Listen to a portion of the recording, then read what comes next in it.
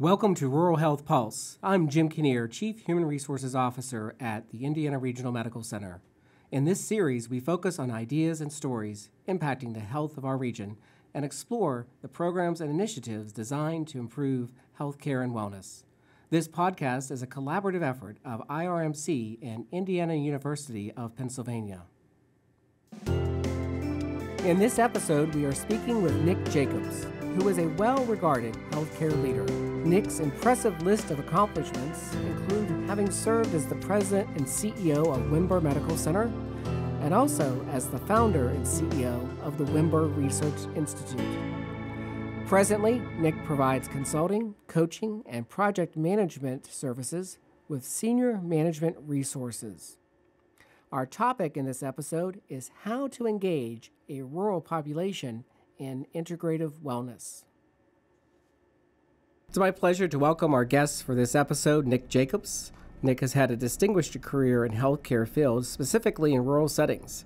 He served as the president of Windber Medical Center and also in key leadership roles for Mercy Medical Center and the Conemaugh Health System. He was president and founder of the Windber Research Institute, and he's done much more that we may learn more about today. Welcome, Nick. Thank you. Good to be here. Well, it's great to have you here, and there's so many interesting things in your background and your career. I know one of those areas is your work around integrative medicine. And would you just share with the audience here a few highlights of some of the work that you've done in that area? I'd like to give you some history into how I discovered it in the first place. So I was an IUP graduate, and when I graduated from IUP, I became a high school band director. And one day, my neighbor asked me to help him move a piece of concrete slab from his driveway that had welled up over the winter. And he said, on the count of three, we'll drop it. And he counted to three, and I noticed his foot was still under it. And so I held on. He let go and moved his foot out, and I couldn't straighten up. So they took me to the emergency room, and I had physicians x-raying me, and they gave me muscle relaxants and wanted to put me in traction. But it was right in the middle of marching band football season, and I couldn't, and I was in horrible pain. And a day later, I was directing my band, and a friend of mine, another teacher, pulled up and said, "Get in my car." I got in his car, and he drove me up the hill in the Johnstown area up to Westmont, knocked on the door of this old mansion, and a doctor answered the door in a white coat, took me in, laid me down on the table, took my blood pressure, and said, "It looks like your sac rose out," yanked on my ankle, and I was perfectly fine. And I said to him, "Why didn't they know how to do that at the hospital?" And he said, "They won't even let me practice at the hospital." And he was an osteopath, and that was 1972. And so it struck me at that time that everybody wasn't necessarily communicating in the healthcare field. And then I had another instance where I went to my dentist, and I had the same dentist for 32 years. And I said, "So how are you doing?" He says, "I'm doing good." He said, "I went to a continuing medical education program this weekend." And I said, "What did you learn?" He said, "For the first time in 32 years, they told us that the head is connected to the body." And they told us that we needed to look for patients with inflammatory disease. He said, "Now, you know, your veterinarian does that with your dog, but we never communicate with the MDs." And so the first patient that came in, I called her doctor, and I said, "You know, my patient here has an extreme inflammatory disease of their gums." And the doctor said, "Why the heck are you calling me?" And so again, it hit me that there's a lack of communication in that world. And so I, at the age of 49, was hired to be a CEO of a hospital, went in for my physical, ran on a treadmill at 15 degrees height and full speed, and jumped off and high-fived the technician. And 3 days later, the physician showed up at my home and had never been to my house before. "If that ever happens, I suggest you hide under your bed." And I said, "Why are you here?" And he said, "Well, we had an unusual outcome on your stress test, and you need to come in for a heart cath." And I said, I don't want a heart cath. And he said, "Well, you need to come in for a heart cath." And so I went in, and I had stents put in at age 49. And I was pretty upset. You know, I still had kids, one in high school and one in college, and I was at the height of my career. It's just, becoming a CEO, and didn't want to become a cardiac cripple. And one of the more progressive physicians on staff, who was from New York, suggested that I look into what would be considered a rebel in those days in the field, a guy by the name of Dr. Dean Ornish. And I got his number and I called him. And he's in Sausalito, California. And he said, well, if you can scrape together $8,000, I can put you through my program. And insurance didn't cover it, so I borrowed money from my retirement plan and flew out to Sausalito. And it was an all-star cast. I mean, I'm not going to name all the names, but there are names you would recognize. It was all everybody. I sat at a table one time at lunch, and everybody there had written a book that year, and it was movie stars and political stars, and in that week that I was there, I learned about mindfulness. I learned about meditation. I learned about yoga and stretching and how important it was to maintain balance, and I learned about, especially a lot about diet and the merits of exercise. And interestingly, by the end of the week, those people who were there who were experiencing chest pains on Sunday were no longer experiencing chest pains by Friday. And he didn't do any surgeries, and he didn't give anybody medicine. He didn't do open heart, and he didn't do any stents.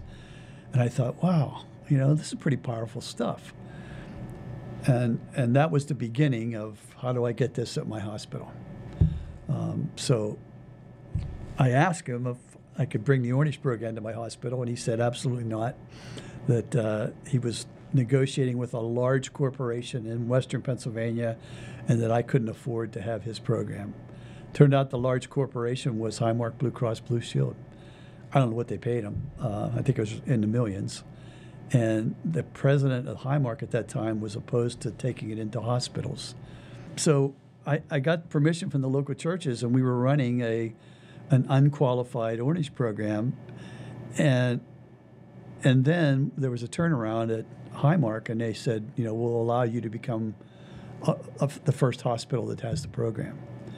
And Dean he said, you're never going to convince these people in Western Pennsylvania that live on kielbasa and meatball sandwiches, and you're never going to convince them to be vegetarians and to do integrative medicine and to do all this stuff. And I said, well, they're already doing it, Dean.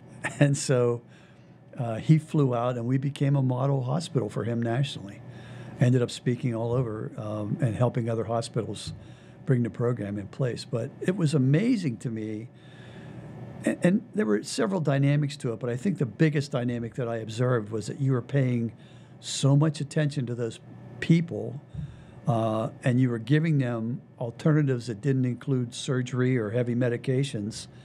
And I think that, in my own case, you were still aware of your own mortality, but you felt good. You felt better. And it was like you were more accepting of the fact that you could have some control over your life again. Long answer, short question. Well, it was a great answer, and I really enjoyed hearing that story. And there's so many things there to follow up on, but in particular, when we think about healthcare today and the challenges, the biggest concern that we always hear about is the rising cost of healthcare, and it's out of control and how it's affecting and really a risk to our national economy. And as you're sharing some of those examples, there's so many things that can be done that are simple solutions, that are low-cost solutions, that can prevent a great deal of that cost and that expense of healthcare. Yeah, I think, one of the challenges, I'm not going to mention any names, but one of the challenges is that it really caught on at my hospital. We became the only completely integrative hospital in the United States at that time. It took me, it was little by little by little, I was able to introduce these things. But I started out by giving massages to the physicians. And once they became addicted to the massages, it was easier then to introduce them to the patients. And I think one of the things I have to emphasize is that we put together a credentialing committee for integrative medicine. So it wasn't just pulling people off the street that said they had a massage license. I mean, we were very careful about the people that we hired, and they were highly certified and qualified and licensed.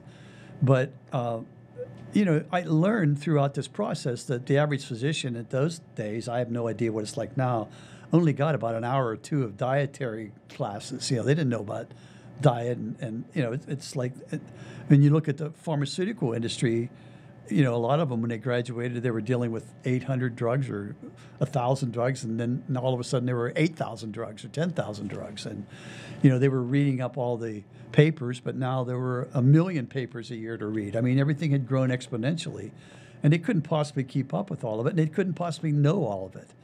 And on top of that, there was that whole piece of, if you don't understand it, a lot of times you poo-poo it.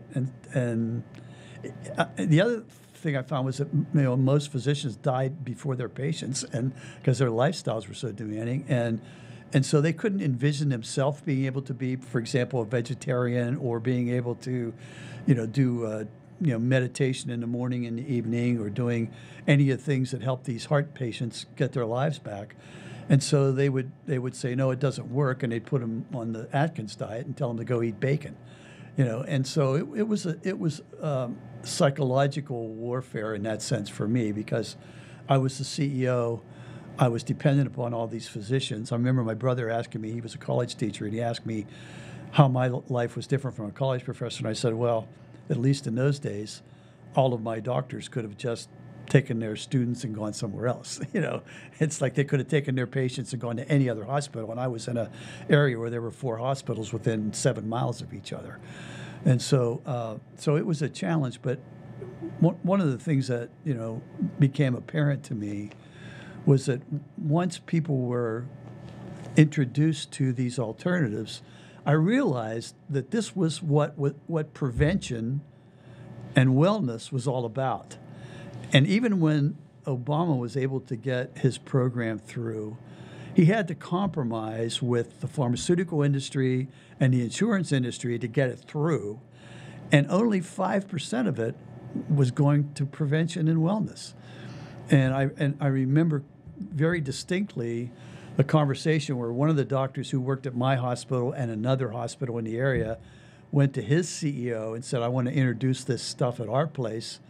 And the CEO looked at him and said, we're in the sickness business. We're not in the wellness business.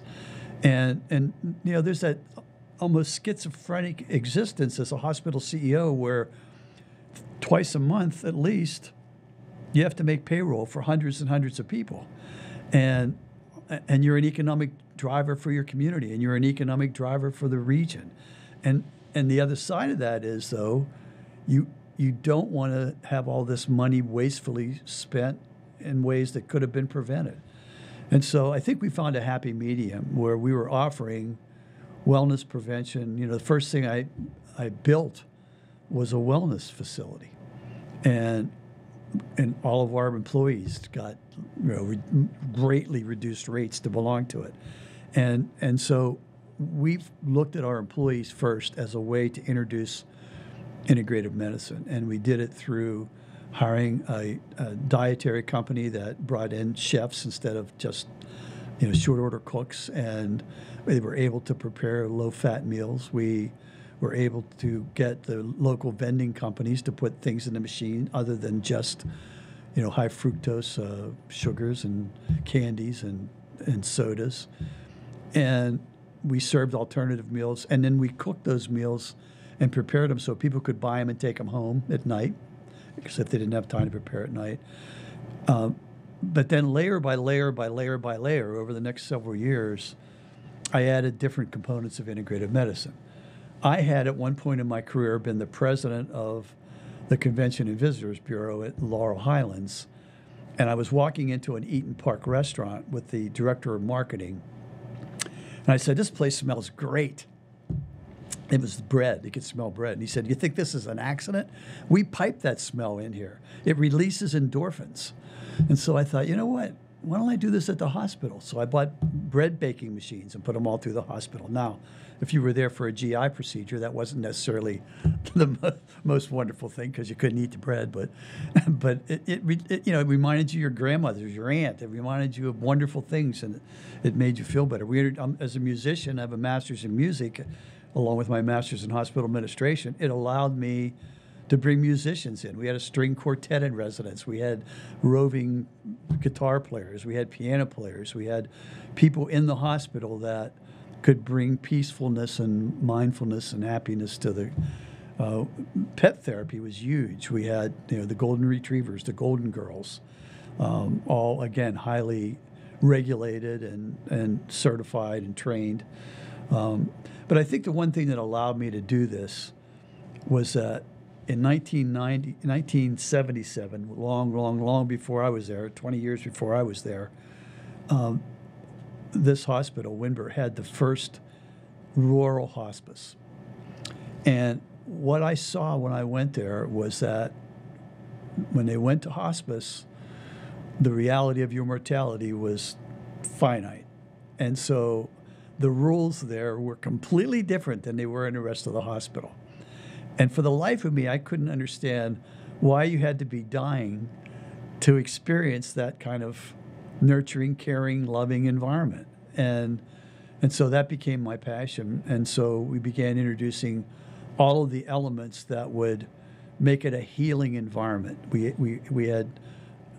I introduced 24-hour visiting, which when I introduced that, you would have thought I asked all of the employees to bring in their firstborn child to be executed. I mean, it was not a popular choice on my part, but we found that, you had a couple that were married for 55 years, and I made sure that there was a bed in the room for the loved one, not a hospital bed, it was a Murphy bed, and the nurse would come in and say, your husband's been coughing for the last hour. I'm going to give him this medicine. And she said, no, turn him on his left side. He doesn't cough when he sleeps on his left side. So they became part of the healing environment. And we put double beds in the OB suites. We put in, massage, aromatherapy. All those things contributed to what I believe made a healing environment through integrative medicine. Well, that was great hearing those examples, and just as you're speaking, this vision of this flourishing program of offering these options to people and how holistic it is, and really treating the whole person. Do you think healthcare today still has some barriers and skepticism? Oh, totally, 100%. Yeah, healthcare. All of healthcare was based on military care. I mean, it was like, get the soldiers back into battle, and so much of. I mean, look at the way the doctors are trained.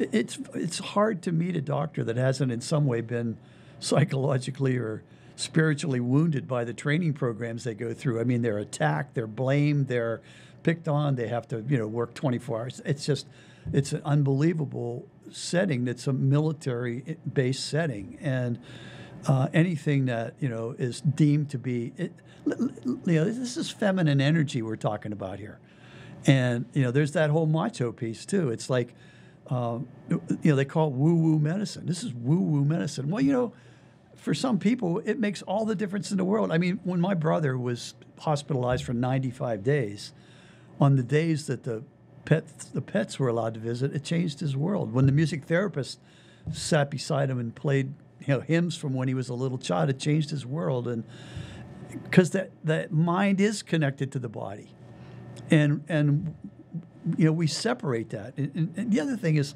hospitals are really intimidating, scary places, and they're noisy places. And what they say, for every day you're in a hospital, you need a couple of weeks to get out, to get better after you get out.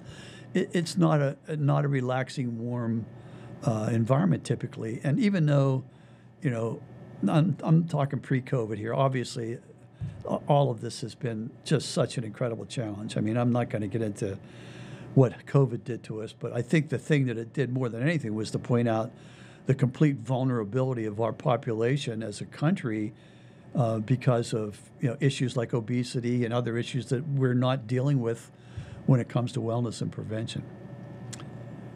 So my integrative story is what I ended up taking across the United States. And I worked at Cedars-Sinai, I worked at Hackensack Meridian, I worked at Atlantic Health, I worked in Parkview Health System in Fort Wayne, I was in Chicago, I was in Naples, Florida. I was trying to take this message across the country. And interestingly enough, I was adopted as the only non-physician by the American Board of Integrative Holistic Medicine. And then we founded the Academy of Integrative Health and Medicine. And there are thousands now of doctors getting educated in functional medicine, getting educated in integrative medicine, and getting certified, not unlike an OBGYN or an oncologist, in integrative medicine. It's is more common in places like urban areas, like California, like LA, San Diego, New York, Naples, places, money places too.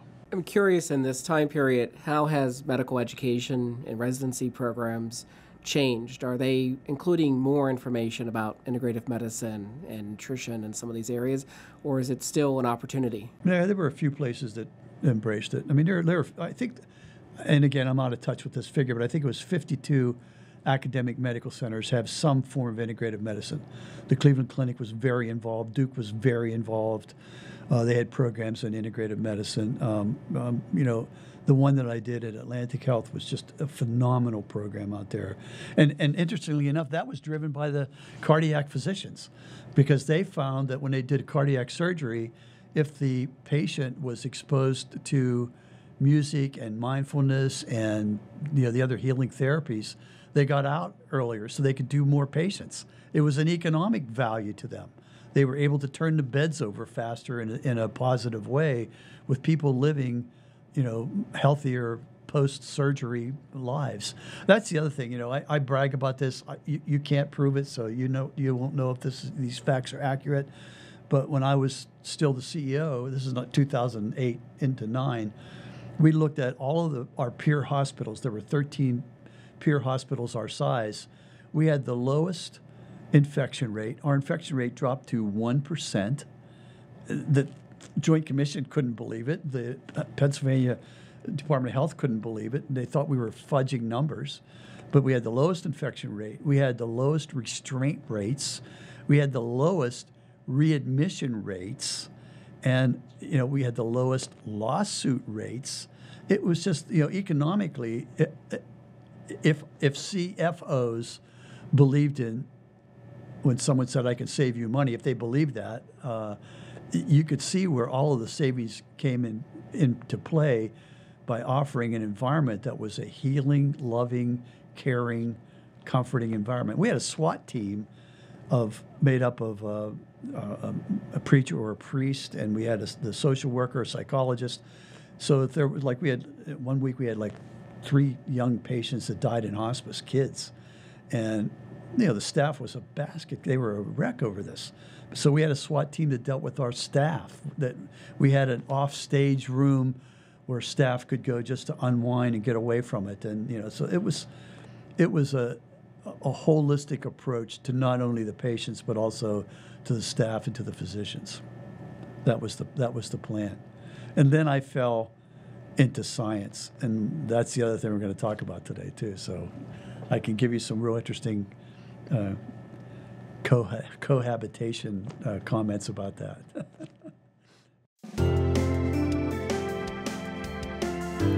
Integrative wellness is a critical aspect of population health, and rural areas can successfully engage their community in preventive strategies to help prevent chronic disease and to reduce the overall healthcare burden. Look for more insights from Nick Jacobs in an upcoming episode of Rural Health Pulse.